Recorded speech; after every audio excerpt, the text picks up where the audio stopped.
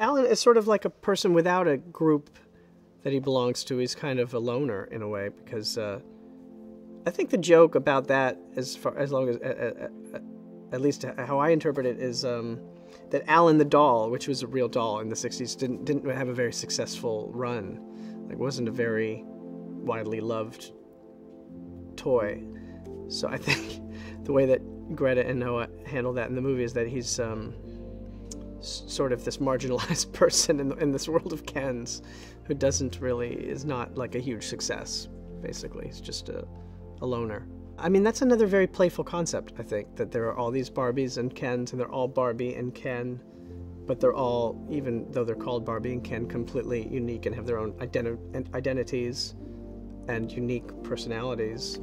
And that's been one of the most exciting things for me about this movie and being a part of it, was this cast and being around them and the energy. It's one of those movies where you just shoot a scene, shoot a take, and everybody just brings themselves to it and their rhythm, and the whole thing just feels like, the movie's already there. You kind of feel like you're already watching it, and you could just take any take and put that in the movie, and it's going to work.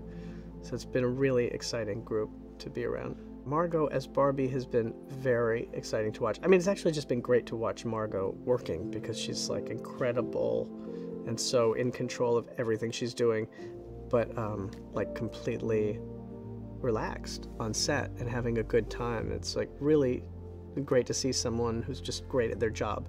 And I feel the same way about Ryan.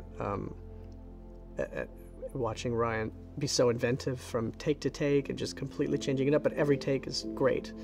And you just, just being around people, and I could really say that about everybody in the cast, and being around people who are so good at what they do is just like inspiring, and it's really a good feeling to be around that.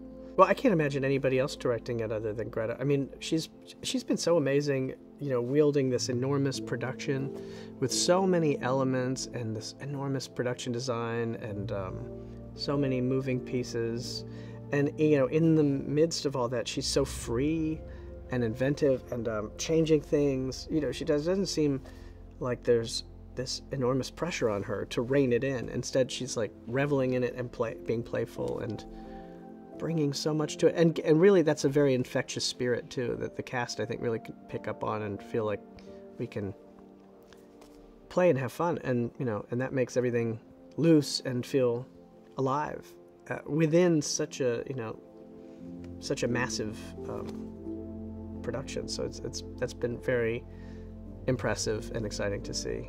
I guess what's relevant about it is sort of the conversation about how things change over time, and how values change, and I mean, I don't really have a strong sense myself of kind of what the evolution of Barbie and what she has meant over the years, but I think when it first came out, it sort of was, an empowering figure for young girls, even though through the lens of time it seems, it doesn't seem like empowering in aligning with the values of what is empowering today.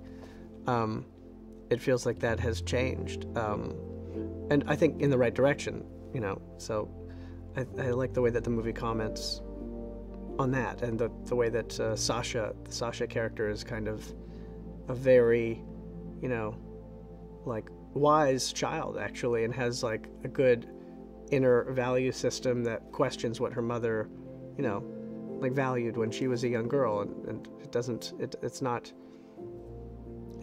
inspiring for her as a daughter. It's problematic.